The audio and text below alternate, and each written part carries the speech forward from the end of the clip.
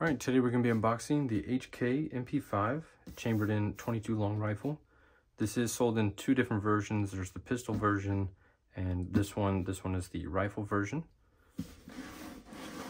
So one thing I'll note is that these are manufactured in Germany by a company named Umarex under license from HK. So there's going to be a lot of things that are very similar to your standard 9mm MP5.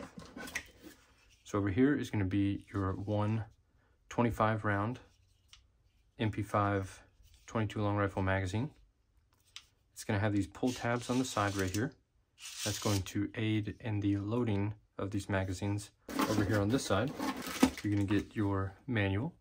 And this manual covers both the pistol and the rifle since they're very similar in function.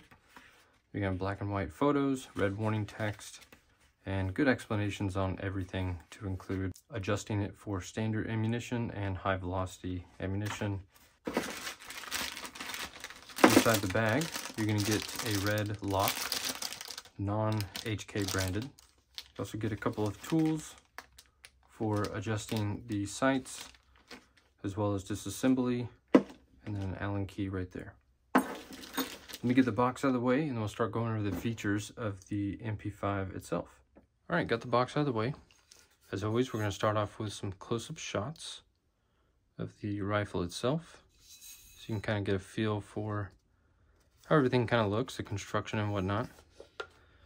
The first thing I noticed upon taking this out of the box is just the weight of it. It's actually pretty heavy. It comes in at around 7 pounds, which kind of makes you feel like it's more closer to your standard MP5 weight and feel.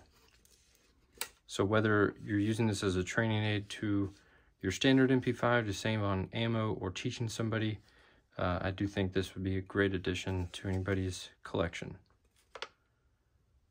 So we'll start off first with the barrel, and obviously the rifle version is very reminiscent of the MP5 SD with this handguard and this faux suppressor out front. So the barrel here is going to be 16.1 inches, non-threaded, and it is chrome lined. You can see in the center right there. And this is a faux suppressor, like I said before, but it is metal in construction and features a very nice textured black finish. The handguard is going to be kind of a rubber material, very grippy, and again, very similar to the MP5 SD's handguard.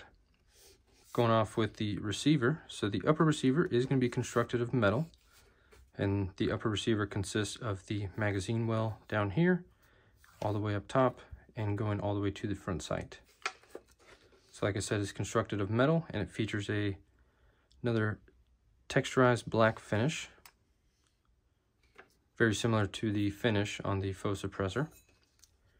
You're going to have a sling attachment point towards the front, and then another one in the rear on the stock attachment. Your sights, one thing a lot of people did like about the pistol and rifle versions of this was HK's inclusion of genuine diopter HK sights. So these are adjustable. You're going to have 4 different sizes of peepholes, like this, and a very large one right there.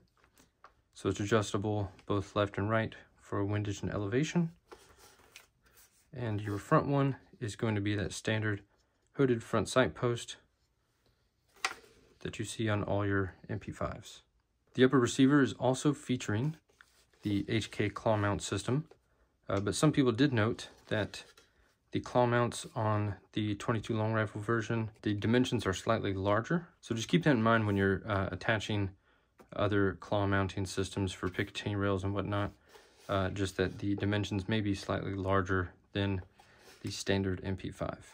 The stock in the rear is just like other MP5s. It's going to be adjustable with this lever right here.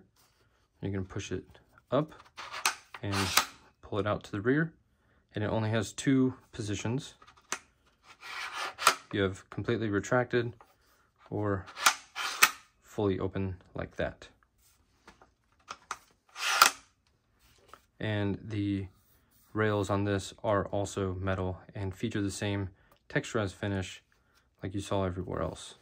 So the lower receiver is going to be constructed of polymer, and like other MP5s, the grip, trigger guard, and lower receiver are all one unit. And this is obviously not swappable with other MP5 lower receivers. Your safety selector markings are going to be color filled, both on the left and the right side. And the safety selector is ambi, as you can see there, both on the left and the right. And those are the same size as far as width goes. The trigger here is going to be a single stage trigger, and it's 6.5 to 8.4 pounds. Charging handle, exactly the same as any other MP5. A little bit less weight to pull, but you can cock it right there.